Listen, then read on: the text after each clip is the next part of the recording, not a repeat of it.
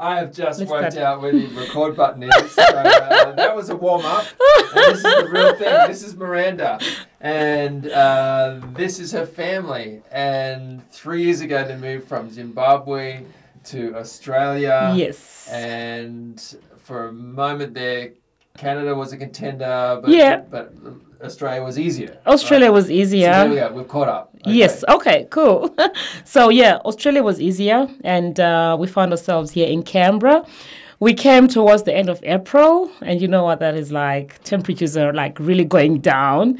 And yeah, that was a shock to our system. Our first winter was terrible. Terrible, because the house we lived in had no proper heating. The heating was in just one room. So you can imagine. So you don't get cold winters in Zimbabwe? Not where we lived, because it's just, you rarely get below 2 digits in Zimbabwe. There are some areas like in Manicaland where you can get 4 degrees and the like, but we lived in a really, I would say, warm climate. All right. Yes. So just for people who are not aware, paint a picture of what Zimbabwe is like and the background sort of reasons why you chose to leave. So Zimbabwe is a very beautiful country. It's been blessed and endowed with I think almost every mineral you can think of. We've got the best diamonds, gold, platinum. Yeah, we've got all the good minerals. But I think the economy was really going down, and we saw no opportunities for our children. So the country has a lot of graduates, but they do not have jobs. So, yeah. So we thought we needed to look for greener pastures. Our main worry was our kids were not going to be able to secure jobs in Zimbabwe. So we found ourselves here in Australia. And to be honest, we do not regret. Yes. But even then, it's still a difficult process, right? So what were some of those challenges for you moving to Australia? Okay, so I think the migration process itself will take about 9 months to even 2 years for some people. So you have to prove that you are qualified. They will do a skills assessment for you. You will have to take an English test. Even though you are able to converse in English, you've learned in English, you still have to do a test. And I was fortunate because I went to what we called Group A schools. It was a private school, so I didn't have a challenge with the English test. So yeah, I just passed on the first try. But I've seen others who have written it 10, 15 times. And that's money, you know? Yes. It costs money. It's about $250 a sitting. Ooh. US dollars, yes. Wow.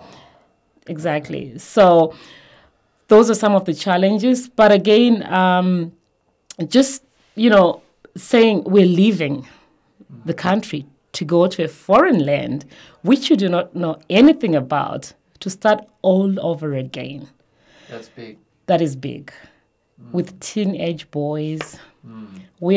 I was just 40 when I moved. My husband was already in his 46, 7, thereabouts. So really hard. Yeah. And how did it test your faith? I think for me, it made me trust in God more, because you're going into a country that you know nothing of. You do not have friends. You're just starting afresh. You do not have jobs. Yes.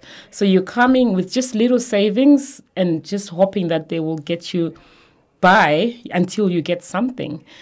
So we really relied upon God, and we prayed a lot. We fasted a lot. We got to Australia, and the first challenge we faced was accommodation. The things that they don't tell you about Canberra, that the accommodation is very difficult to get. So we stayed for 3 weeks with someone, and the kids were really getting agitated. They needed their own space, and that was hard. So we couldn't even put them into schools because we didn't know where we'll end up staying.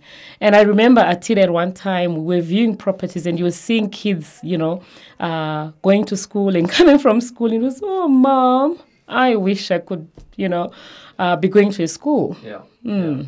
So, looking back now, 3 years, what can churches do to help new arrivals? Oh, yeah.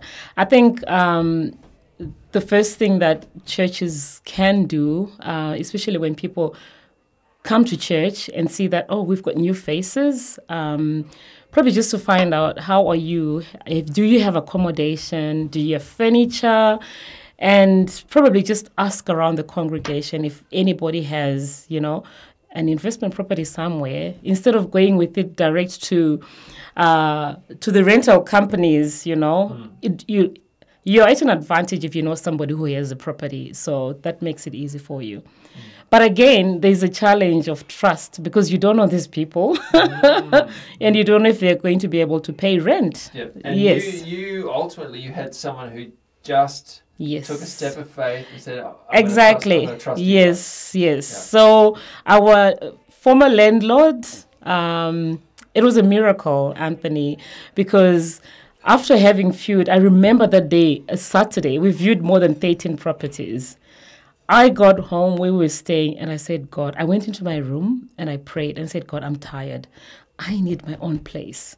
So, and then somebody says, well, have you tried Gumtree? So we went on Gumtree and we saw a private advertiser. So we called him up and he says, oh, tomorrow is Mother's Day. Maybe you can come around 5 p.m. to view the property. So we went there.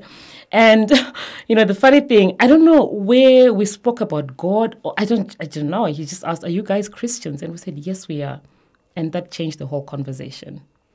Mm. Yes. And he said, oh, okay, so what are your backgrounds, your professions? And I said, okay, no, that's fine. I'll talk to my wife. So he rang us in the evening and he said, my wife wants to come and see you. And I said, no, she can come. And literally they came with the keys and said, we've just decided to take a leap of faith with you guys. Here are the keys to the property. We couldn't believe it. I have my brother in Brisbane, and I had put him as a, core tenant or applicant, and they never called him. Mm. They never asked for any bank statement, nothing. Wow. They just said, we believe you'll get jobs. Yeah. So it's been like miracle after miracle. Miracle. And your story is a good story. Like yes. I hear of people who've really suffered much more than you. Yes.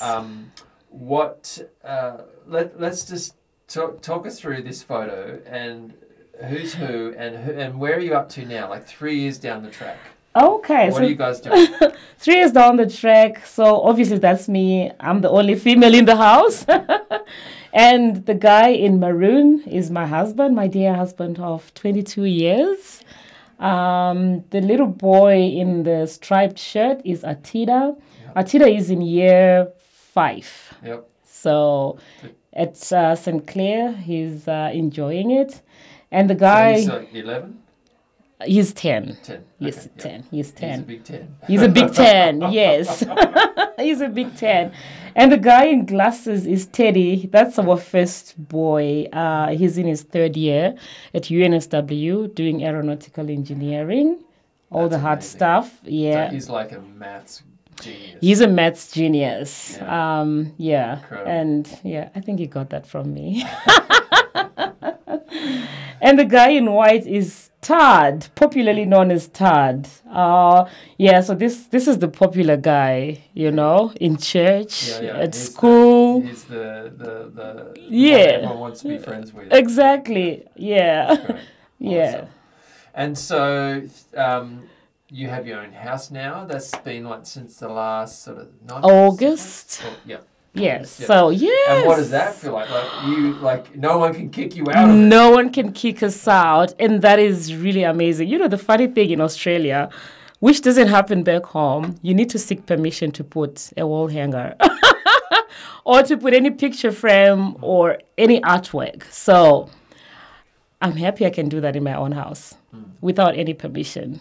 Yes, so that feels great. And Amon has already started work on his garden. His garden, he's forever in the garden. Yeah, so he's the gardener at home, and he's been growing vegetables, tomatoes, onions. Yeah. It must be so satisfying. It is. Yeah. All right. So, look, just to wrap things up, if you could think of one Bible verse, one word of encouragement for yourself, like 4 years ago, what would it be?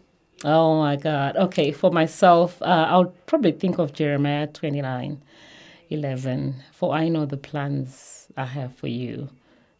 Plans to prosper you, to bring you a future and hope. So for me, I trust in God. I trust that He knows my future. Yeah. He knows my tomorrow, and I need to trust His plans for me. The Bible says that you can make your own plans, but the Lord has the ultimate say. So for me, trusting God now and for the future will always be something that I'll hold on to. Awesome. Yes. Thank you so much, Miranda, and thank you to the rest of your family, and we're done.